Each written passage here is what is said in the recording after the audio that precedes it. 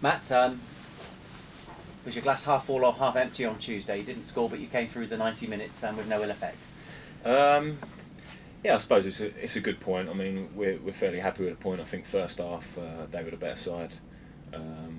They had a lot of the ball, and we kind of had to dig in and stuff.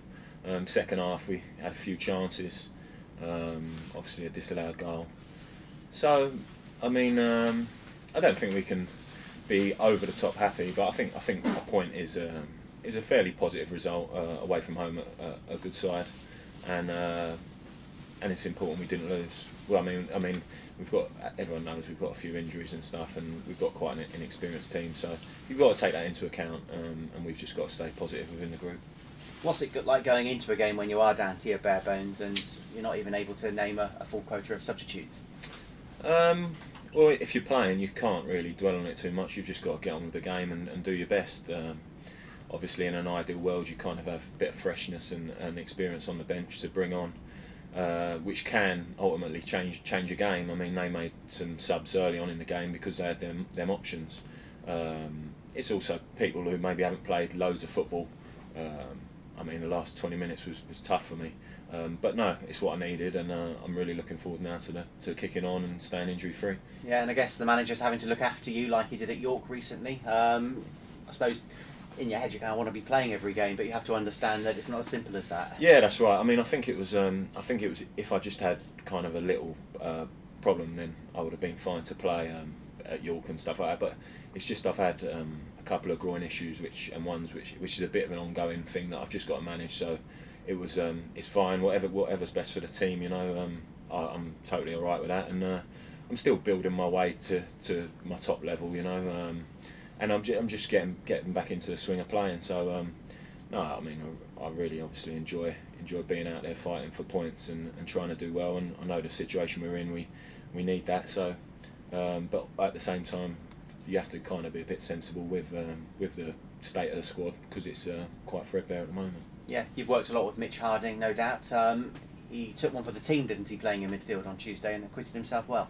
Yeah, really well. I'm really pleased for Mitch. He's a really good lad, and he's got a great attitude, you know, around the place. He's like a model professional. So no, I was really pleased for him. He's gone in there. He's played in midfield a bit in the reserves and stuff. But to go into a big game like that, a local game, when we bring a lot of travelling support, I thought he'd done really well, and he should be proud of himself. Yeah. Rovers need a win, don't they? But is it difficult because there are extenuating circumstances at the moment? John Wall says, "I'm not an excuses man," and he isn't. But you just want to win by hook or crook, don't you, on Saturday?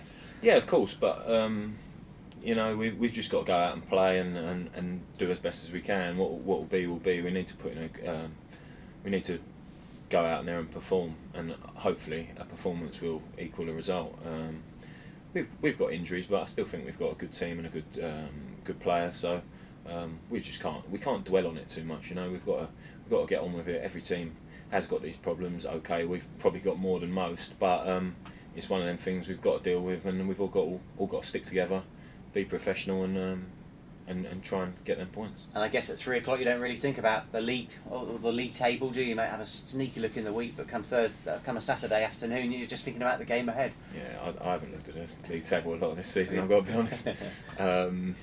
But yeah, I mean, it's obviously a bit of a difficult situation we're in, but only us can get ourselves out of it. So there's no point feeling sorry for yourself or overthinking about the situation. We've just got to stay strong together and keep believing in ourselves.